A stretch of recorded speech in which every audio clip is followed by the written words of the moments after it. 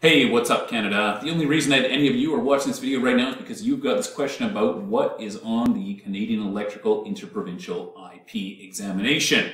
Probably freaking out about it, and you're coming here for some questions. Well, to be honest, I don't know what's going to be on the exam, but what I am going to be able to go and show you is how many exam questions you are going to go and get in each topic, as well as what are each of these questions going to go and be about. And before we even get into any of that, just let me spend a couple of quick seconds on explaining where the IP even goes and comes from. First of all, we've got a couple of documents that you should be familiar with. One of these is going to be my NOA, my National Occupational Analysis, and this just basically is a review of what an electrician is in Canada, does in Canada, and should know in Canada. From the NOA, another document is developed. This is going to be the RSOS, the Red Seal Occupational Standard. And that's going to say if an electrician should be able to work on three-phase transformers as defined in the NOA, then therefore, this is what we need to train them about. What is a Y transformer, what's a delta transformer, etc. And so it is made by the Red Seal Standards Association.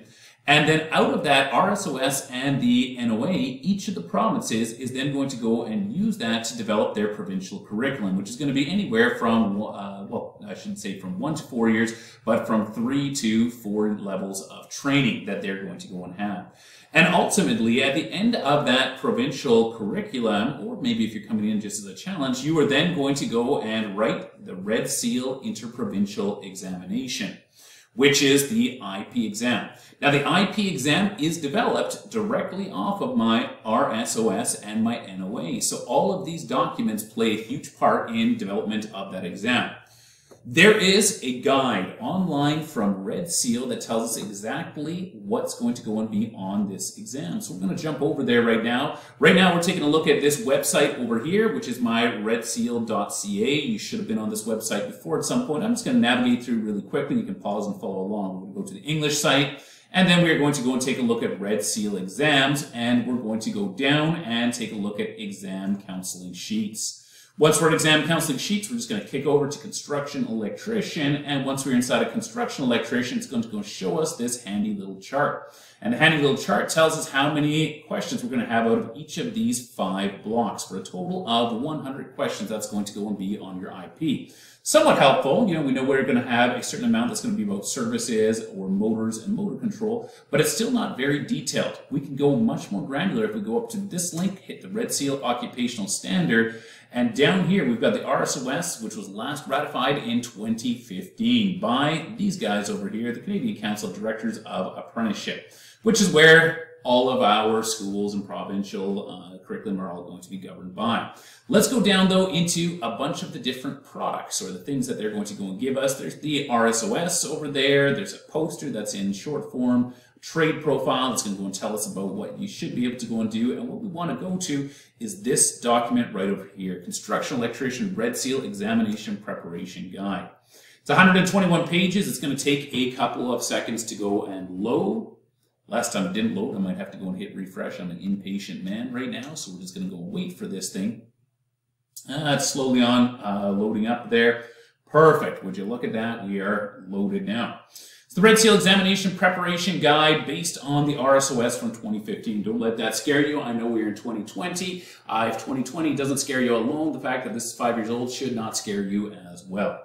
Let's roll down into the exam prep guide. And the exam prep guide is going to go and have a whole pile of pages. We're going to skip past a bunch of that. There's cool stuff inside there, but not enough for us to look at. What we want to look at is going to be these levels over here. This is going to be a pie chart of your exam weighting, which is going to be the same thing as what we saw before. We got this MWA that stands for Major Work Area, Common Occupational Skills, and that 11% of the questions are going to be on that. Well, if it's a 100-question exam, that means that we have got 11 questions that are going to be out of Section A. We're going to roll down here a little bit further, and now we are going to go and find task matrix and weightings.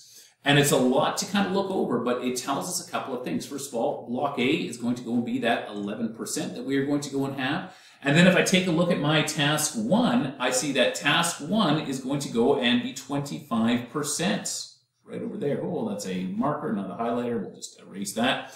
We see that this is going to go and be 25% over here of 11%. So what we can do is we can go and take 11 questions and we can find 25% of that. You know, then we find 17% of that. We're going to find 17% of that. And so I did that all just through Excel because it's going to go and do an auto-calculate. See, if I take a look at my block A, I've got a total of 11 questions. And I know that my first task, A.1, is 25%. And so I just went in, put in a formula over here, which is going to go and kick me out to this value over here of 2.75 questions. Now, to be honest, you can't have 3/4 of a question. We're going to have to do a little bit of rounding, and they've done a little bit of rounding in creating each of these percentages. So we're just going to always err on the side of questions. This would be on the side of having too many. This would be 3 questions, most likely, that you are going to go and have on your exam out of A1. For sure, no less than 2, but possibly up to 3. Same with these ones here, no less than 1, but probably about 2. So I'd say this one's going to be about 3, this would be a 2, this would be a 2, this would be a 2, and this one here might be a 3, and then A6, there's going to be 0% weight, so there's going to be 0 questions. That's going to be out of it. Taking all of that back and running through this entire test matrix chart, so for each one of these blocks over here, I've got my A block, B block, C block, D block, E block. Every single one is going to tell me 20% of the test. That's how many questions I have for D, and I'm going to take 41% of that. So I'm going to be able to figure out how many questions are on each. Now that's really cool because if we take a look at our individual topics, it kind of gives us a better idea. Not still necessarily a great idea, but it definitely gives us a better idea of what is going to be for each one. We can actually go much more granular than this as well to figure out what we're looking at. Let's go back to this A1, perform safety-related functions. We said it was 1/4 of the questions, and when we took a look at that, we said that it was going to be 2 to 3 questions that we are going to go and have. So looking at that, I'm going to go and have 2 to 3 questions on these topics over here. The use of PPE that I'm going to go and have, maintaining a safe work environment, and performing lockout and tagout. Probably, my guess would be you're going to get a question for each. One on lockout, tagout, you should know that. One on maintaining a safe work environment. One on use of PPE, hard hats, boots, gloves, glasses, face protection, all of that fun stuff. Now let's say that I didn't know what maintains a safe work environment means. What I can do is I can go in this document and I can go down to A1.02. We're just going to jump all the way down through here. We're scanning really quickly. I scanned too far. We'll just go up a bit. We're in C, B, too far. And I will get there eventually. Perfect. A.102. This is the one we were looking for. Maintain safe work environment. We said that the whole A1 line was going to be 3 questions, and out of this one, I would expect to probably see 1. And so I'm going to go through here, and I'm going to go and say, do I understand how to do housekeeping? Hazards, can I identify them? Can I understand what barriers and signages are? Oh, check this out. Here's a term that might be applicable. WHMIS. Do I know things about WHMIS? Do I know my physical limitations? Follow safe work. And then at the bottom of that, I'm going to go and have another thing that's going to be called my range of variables. And the range of variables is really just going to be words that you should know and be able to go and understand. So do you know what an arc flash is? Do you know how to prevent against that or how to protect against that? Liquid spills. Do you know what to do in the case of electric shock? Any substances, asbestos, mercury, lead, silica, open holes, confined spaces, fire tripping hazard. You should know just the basics about each of these. You should also understand what these are: caution, endangered tapes, fences, signs, tags, etc. Looking inside of this section, maintaining a safe work environment would probably be stuff about WHMIS, or maybe about where you're going to store fire extinguishers or utilize, MSDS sheets or MDS sheets as they're called at this point, etc. Let's go back and take a look at a more detailed, or maybe a little harder block that we're going to go and take a look at. Let's take a look at our block C over here. And if I go back into my block C, I see that there's going to be 9 questions. It's a 30-question block. And I've got a 30% weight out of C16, which is going to be 9 questions. Let's go over to that one.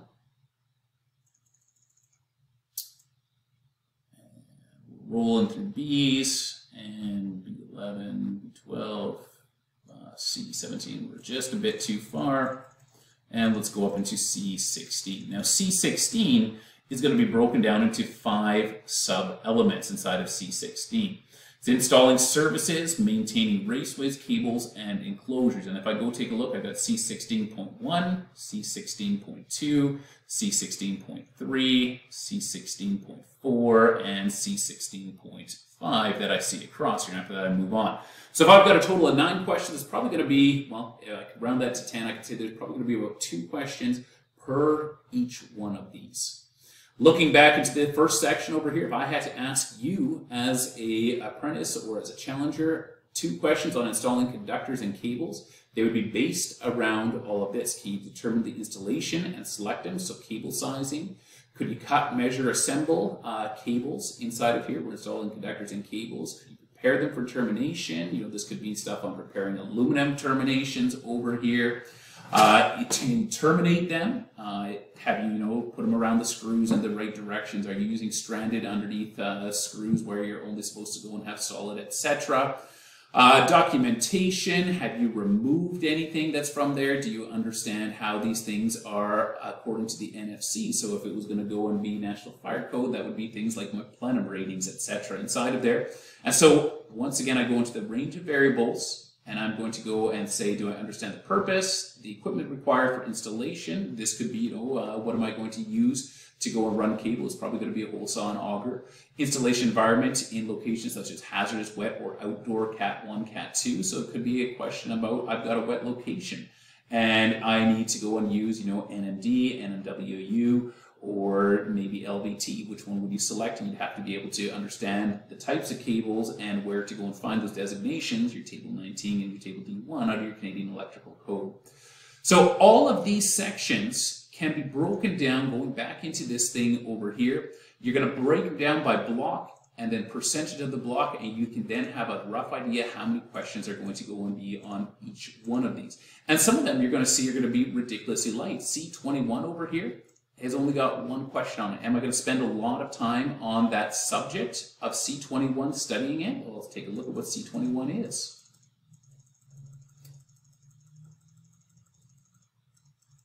Still rolling. C21, cathodic protection systems. At most, I'm going to go and have 1 question about cathodic protection. You should understand what cathodic protection is, but it would not be something that I'm going to go and spend a lot of time studying. So really just going through this guide, and I'm just going to scroll right up to the very top of this one once again, the Red Seal Exam Prep Guide for your Construction Electrician Interprovincial Exam. The biggest thing that it's going to do is it's going to allow you to figure out where you should be studying and roughly how many questions. Do you want to pass this exam? Then I suggest that you actually write your own or create your own IP examination off of this table. Go through, look at each of these subjects and write out, create 3 questions, create 2 questions, create 2 questions, etc. Go all the way through. Writing out and creating questions, so it's going to give you a way better understanding about some of the stuff that can and cannot be asked. You might be freaking out right now thinking about some really vague concept to do with, 3-phase open delta, but if you can't word a question for that inside of the applicable block, then chances are that it's not going to have been written by the committee as well, because all of these questions that are in here are written by a Red Seal committee. You can go back on the Red Seal site. They actually talk about how they gather a committee for a week and they have to go through it. So you're going to have a whole pile of instructors who all are going to go and have greatly inflated egos, just like mine, that are all going to be looking at this and have to agree on questions. So it's going to have to be agreeable questions, not really odd ones. All right, cheers. Best of luck to you as you go out from this point to go and figure out what you're going to go and write for your interprovincial exam. I hope you do well. It gives you kind of a real basic guide, and it just lets you have, if you're like me, you kind of want to know and be prepared for whatever it is you're going to walk into. So go through that Red Seal guide, study through it, figure out how many questions are on each subject, and then just take a wild guess. What would you ask in that situation for those? There's a good chance that's probably going to be what the Red Seal Committee is also asking. Best of luck and, yeah, enjoy.